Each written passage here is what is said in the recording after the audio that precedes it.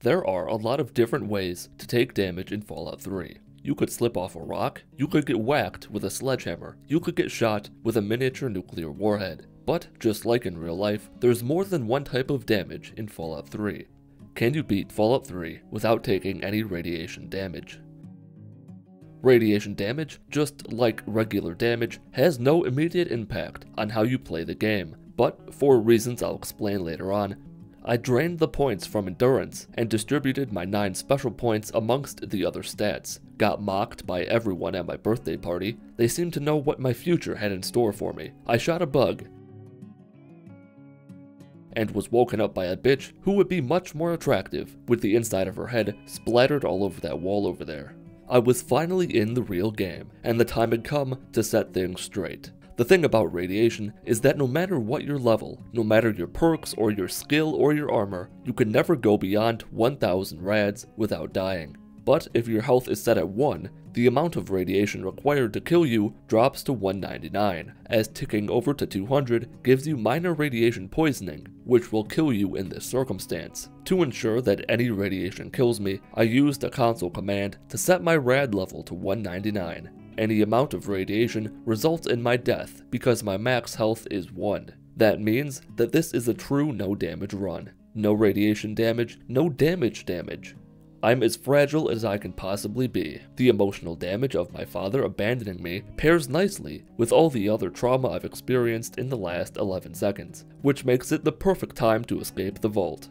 Escaping the vault without taking any damage is not terribly difficult. I expunged far too much ammo on Butch's mother after I beat him to death, so I went back in time to let her get mauled by the roaches, killed the troublemakers blocking my path, killed the vault security guards for what they had in their pockets, killed the security chief and the overseer too, opened the escape tunnel, and was out into the capital wasteland. I leveled up and went all in on small guns. No other skill is worth having. Barter can be useful and lockpick is nice to have, but my primary focus is being able to attack from a distance with at least some level of success.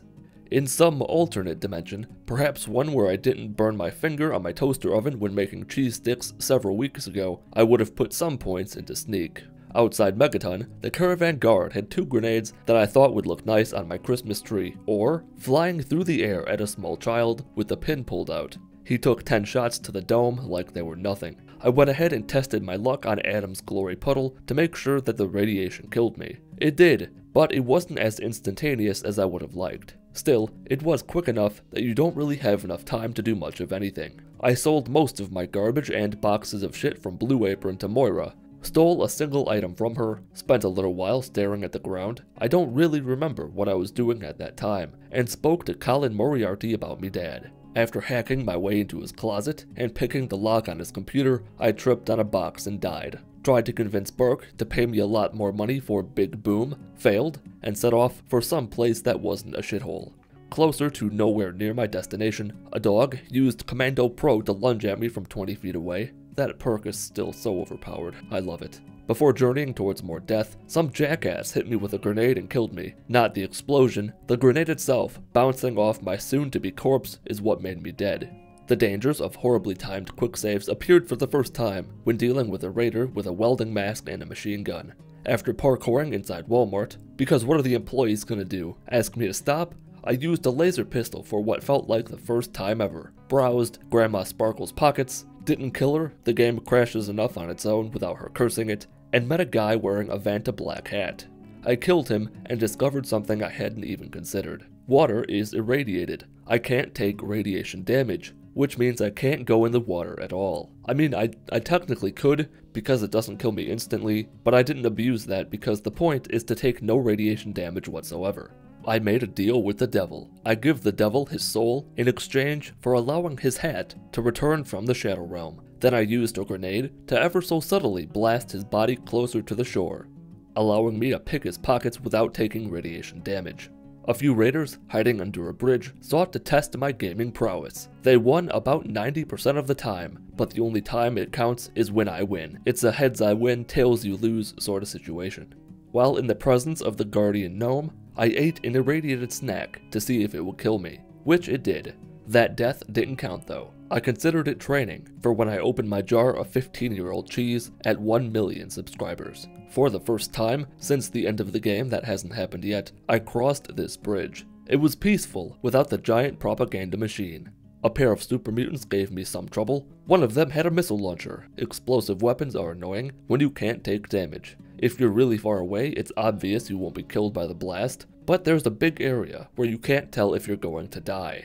Up ahead, I approached the Jefferson Memorial in complete darkness and proceeded to eliminate the mutants guarding the entrance as best I could without the benefit of sight. From their bodies, I recovered a hunting rifle which, along with my small gun skill that is now somewhere in the mid-70s thanks to leveling up and my armored vault suit, made the super mutants inside not all that challenging to kill. Sneak attacks often yield a one-shot kill, while giving them the heads up about your death can make them suffer more before succumbing to the call of the void. For some reason there was no super mutant brute in the memorial. I found that odd, but I ignored it and continued towards Rivet City. There's a super mutant base rather close to Rivet City that I either never encountered before or forgot because it has no value to my existence. I killed 1 or 2 mutants there. A brute had a minigun, which was this game's way of telling me to steer clear of that area. Inside Rivet City, I bought and sold ordnance with flak. I got myself a lever-action rifle and a combat shotgun, used the battle-tested technique of walking objects into a corner before getting onto my hands and knees to forcefully stuff them deep inside my pockets for transport. Once I got my fill of petty thievery, I went back to the mart and went east-ish towards GNR Radio Tower. I stopped by the Chrysalis building and robbed a few super mutants of their life. I died several times on the stairs when I did what you already know I did. I don't need to say it. In an open area, combat isn't necessarily anything mind-shatteringly horrible. Unless of course you save the second a bullet enters your spine. That can be a problem on occasion. The combat shotgun was thankful for being rescued and showed its gratitude by murdering 3 people for me. 2 brutes were taken out by an act of God. I think there were mines or something that they stepped on. I did nothing and they both died. After wandering around for a bit, I passed through the underground tunnels, taking out feral ghouls and all other undead creatures I came across until I exited the metro station and arrived at Chevy Chase. Sarah Lyons and her stupid friends insinuated through their rudeness towards me that I was incapable of handling myself in a physical or metaphorical confrontation. I tried to kill them a few times, but because Bethesda is Bethesda, killing them is not an option. Making them your enemy is not an option. The behemoth died rather quickly after being shot by a mini-nuke. I had to wait a moment to approach the body because of the smell and the radiation emanating from its body, what because of the nuke and whatnot. I wasted little time inside the Galaxy News radio building. I murdered 3Dog and assumed the role of 3Dog myself. I went ahead and pushed his body down the stairs and cut off his limbs to make it look like his death was an accident. Not that he died, I am 3Dog. Someone who definitely isn't 3Dog killed themselves on my stairs. With my next destination being a mystery to us all, I went back to Megaton to sell trash and snitch on Mr. Burke to the police. I attempted a double cross by killing everyone inside Moriarty's saloon. Couldn't get my rampage to be successful though. Grenades did more harm than good, and I wasn't able to kill everyone with my shotgun before anyone fought back. Then, things got weird. Lucas placed Mr. Burke under arrest. Burke had a seizure and did nothing. Then when I went outside, Lucas got melted by the sun. And just like that, I became the sheriff of Megaton. I changed back the 3Dog. Being the sheriff is a lot of work. Before making my way south, I stopped by Vault 101, just in time to see the vault door close. I eventually found myself on memory lane. I recalled past experiences in this alleyway that involved me being killed over and over and over and over again in some previous video. Having matured since then, I took out most of who wanted to do harm to my delicate body, evaded a trap like a pro, missed multiple shots on a nearly stationary target, and found myself at the edge of what does and doesn't exist. I hugged the border of reality and headed west, then north, until I found myself in Andale, where the few adults I encountered were quite odd. Unnaturally polite and well off considering their position in the wasteland. One of the children vaguely mentioned something resembling incest, which is never a good sign. Old Man Harris suggested that I get out of town while I still could. It was around that time I realized the natural law and order in the settlement may be slightly askew. I turned myself invisible with a stealth boy and tried to plant a live grenade in a child's pocket. It didn't work. Don't judge me, you would have done it too.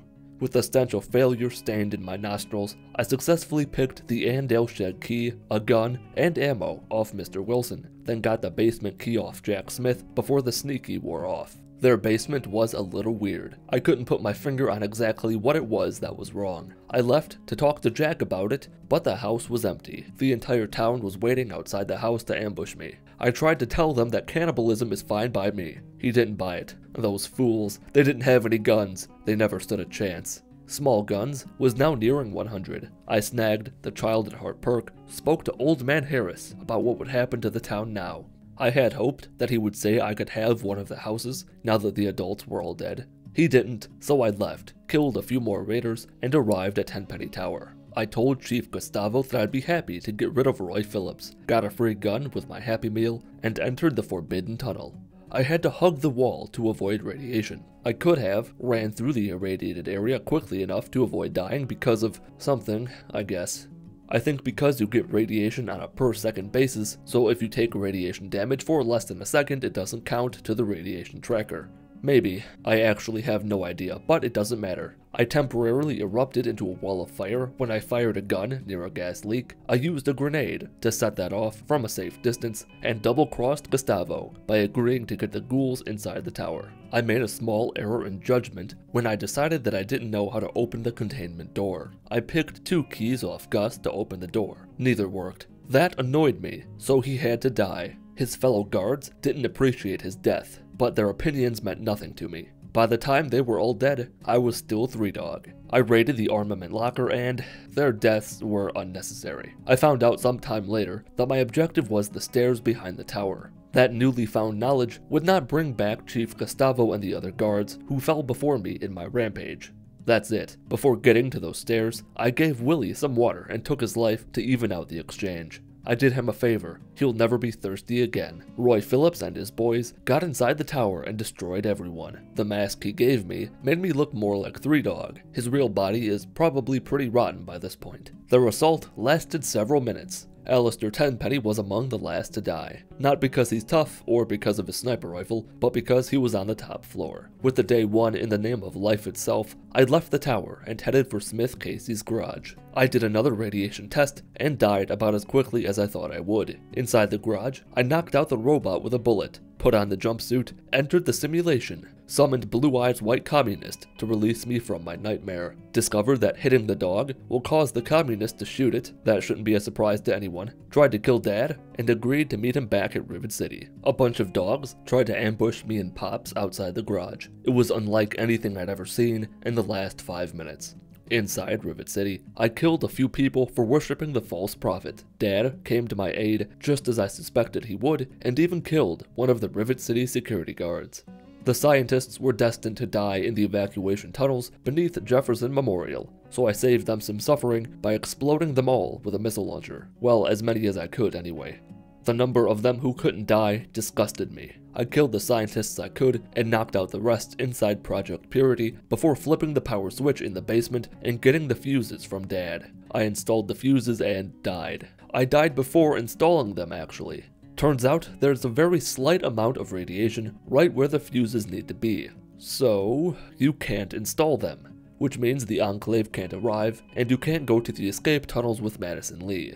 I've been here before. I knew just what to do. I left that place behind and headed towards Little Lamplight. A few cows pulled an Old Yeller and mauled a super mutant to death while I watched, and I got into Little Lamplight with no issue whatsoever thanks to the Child at Heart perk. But there is a problem. You can't get Little King Shit to open the gate to Murder Pass unless the Picking Up the Pieces quest is active. Oh, and I killed Sticky just to see if anyone cared. Nobody did. To get beyond the gate, I had to use an old tactic us Fallout 3 speedrunning world record holders used back in the 90s. Spam, quick save, and quick load into a corner of the gate until you clip through it. Then, you can enter Murder Pass as you normally would. By this point, the super mutants are glorified punching bags. Skeletons are always a threat to your health though. I whipped out old Bessie the missile launcher to take out one of the brutes, used a few grenades to do more damage, then finished him off with a shotgun.